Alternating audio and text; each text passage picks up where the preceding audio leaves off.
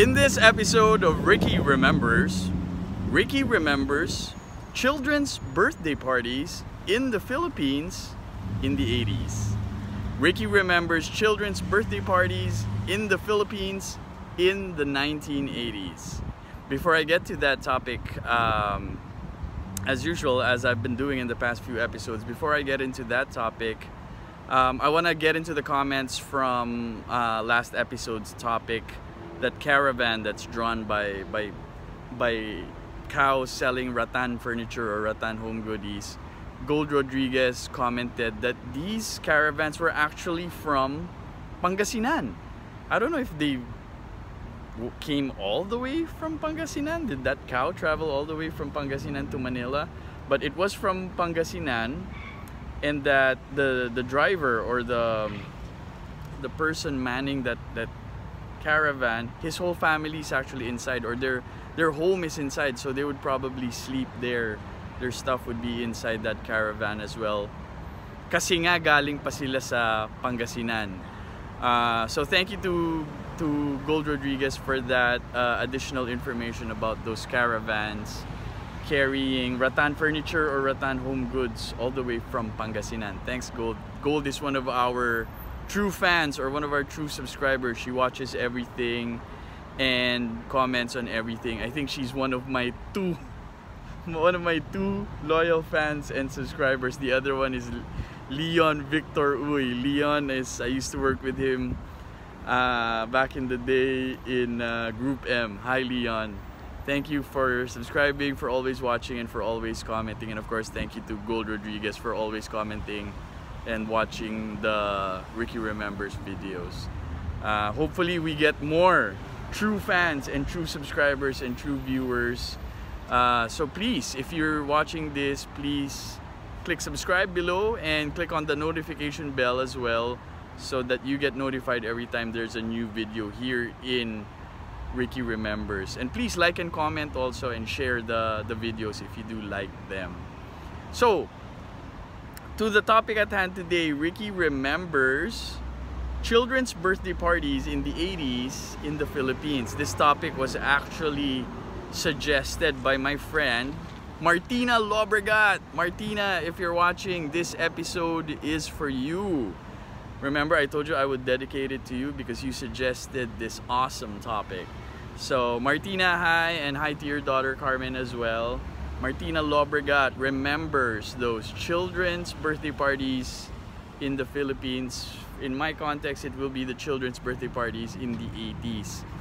I remember children's birthday parties back then were very simple affairs, not like the children's birthday parties now, where it's an elaborate affair, an elaborate event. Back in the day, when we would be celebrating our birthdays, as I mentioned, we had the Goldilocks mocha flavored cake, right? So that would be the centerpiece of it. That would be a highlight already. That was a big deal already for us.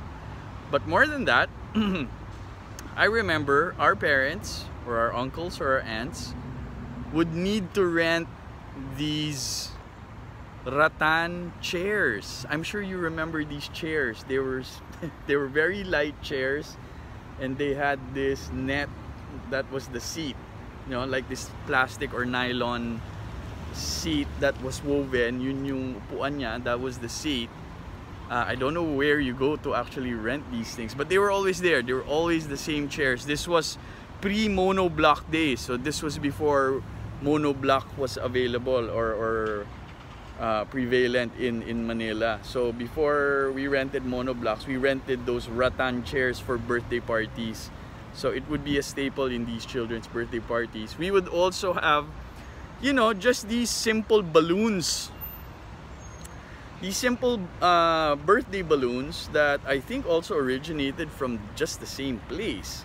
You know, these were very simple balloons with string on them, and they had very simple print on it, very simple fonts. So nothing fancy. It would just say happy birthday, happy 8th birthday Ricky, on black lang siya. Hindi siya, you know, it wasn't these crazy prints or crazy designs. It was a simple red, yellow, green or blue balloon with the black lettering or black font. saying the celebrant's name and happy birthday. I remember these balloons, after a while, or even when they were inflated, they would get sticky. They would get sticky. Or was it when it was deflated, it would get sticky? But it was sticky. That was the thing I remember about these balloons. And of course, we would play around with it, where we would inhale the helium and talk funny. But yeah, the balloons would get sticky, is what I remember. It was sticky to the hands or to the fingers when you tried to touch them. And then also, more than the chairs, our parents or our aunts and uncles would also rent these tables. I don't know what these tables were called, but they also had the same pattern on top of them. It was either blue, red, or green, but it had a certain pattern that was the same with all the tables. So you would rent these tables. They were foldable. I remember they were wooden tables, but they had like an aluminum top. So you would rent these tables. They were very low, so that it would be at the kids level. So they had either at the kids level, but there were also some tables that were for adults. But you could rent these tables if you needed extra chairs and tables for the party. Again, these were pre-monoblock days or plastic furniture days. So that was very, very memorable. So the balloons, the chairs, and the tables. And then the loot bags. Back then, they weren't even called loot bags. They were very cheap and very simple setups back then, where alam niyo yung ito kailangan kong tagalugin kasi mas maganda yung dating pag Tagalog eh. Alam niyo yung plastic ng yelo, yung malaking yelo, di ba may plastic yun? Yun lang yung gagamitin ng mami namin noon, or ng mga mami natin noon. Plastic ng yelo. Lalagyan mo lang. There would be Big Boy. Remember Big Boy bubble gum? There would be Big Boy bubble gum. There would be Tootsie Roll candy. There would be Candy Mint. There would be Tarzan. And you know, those football shaped, which is weird because American football wasn't popular in the Philippines at all. Those football shaped chocolate candies. And then those generic chocolate coins. Those chocolate coin candies. So we would put Big Boy, Tarzan, Tootsie Roll, Candy Mint, White Rabbit. Parang one of each nga lang yung nilalagay dun eh, dun sa supot ng yelo. And the gold coins, the chocolate coins, and those football shaped coins, and that butter candy. And I think they would just put one each. It wasn't a generous helping of these candies that were put in those loot bags. Every now and then, or sometimes there would be plastic balloon in there, you know, those cheap plastic balloons that sold for like 25 centavos back in the day. And lollipop, you know, that lollipop, hindi pa nga Chupa Chups lollipop, just a generic lollipop that you can buy in the supermarket back then. And they'd put that in the plastic bag for the ice, or yung supot ng yelo, and that was it. That was the loot bag. And in fact, you would tie the balloon, the string of the balloon. You would tie into that loot bag to secure it, and that was your loot bag. So your plastic ng yelo with the candy and all that bubble gum and all that chocolate tied with the string of the balloon, and that was your loot bag from the party. I almost forgot, the most important part of these children's birthday parties back in the 80s in the Philippines were the games. One of which was pabitin. Pabitin was, it had, you know, you had this very fragile, very rickety bamboo grid, bamboo frame, and you would put candies there, the same things, Big Boy, you know, the same goodie bag or loot bag in that plastic, in that yellow, yun yung nakasabit dun sa bamboo frame. And usually it was the dad who would, it was hard because you would have to find a beam or something where you could hang the pabitin from, and the kids would go after it. You know, they would pull it up and down, and the kids would scramble to get the candies or the goodies, and the game would be over the moment some tall kid was able to reach it and pull the whole thing down, and everybody would just scramble for it on the floor. So that was the pabitin parlor game in those birthday parties. The other one is the palayok, hit the pot.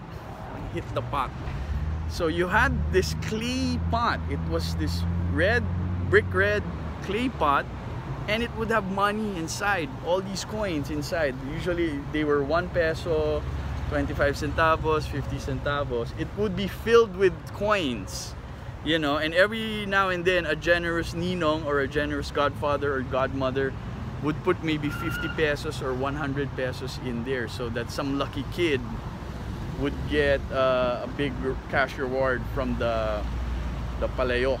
So the kid would be blindfolded, and they would be given this stick, and they would use the stick. It was like the piñata. It was like the piñata, or like the piñata here in the US. So he or she would be, the birthday celebrant would be given a stick, and they would try, and the blindfold, and they would try to hit this spot that was hanging from somewhere, some beam in the house. Again, the father would have to set this up, and it could get complicated sometimes. So, but yeah, I remember. So once the kid hit the pot and all the money was on the floor, everybody would scramble for it. So that was the cheap thrills, or the cheap joys of kids back in the day for children's birthday parties. I know there's more, but there's not enough time to get into it. So yeah, Ricky remembers, for this episode, Ricky remembers those simple but fun, more importantly cheaper, more affordable children's birthday parties in the Philippines in the 80s. Again, thanks to Martina Lobregat and Carmen Lobregat for suggesting this topic. Thanks, Martina. So this episode is dedicated to you. Because that's the topic. I'm right here in front of the Party City here in Anaheim, in Euclid Street. Party City is where everybody goes here in the US to buy accessories and goods, and sometimes even costumes for any party that they might have, whether it's a birthday party or any party at all. Everything is stocked here in Party City, so everybody would just go here. So we don't have anything like this in the Philippines, but it would be great if we had like a one-stop shop for all of our party needs. But Ricky remembers back in the 80s when it was much simpler back then, and children's birthday parties were not these big events or these big, expensive, elaborate events like they are right now. So thank you for tuning in. Again, don't forget to subscribe, to click like, and to comment on the comment section below, and to share the video. Thank you to everybody who's watching and following Ricky Remembers, and tune in again to the next episode. Thank you.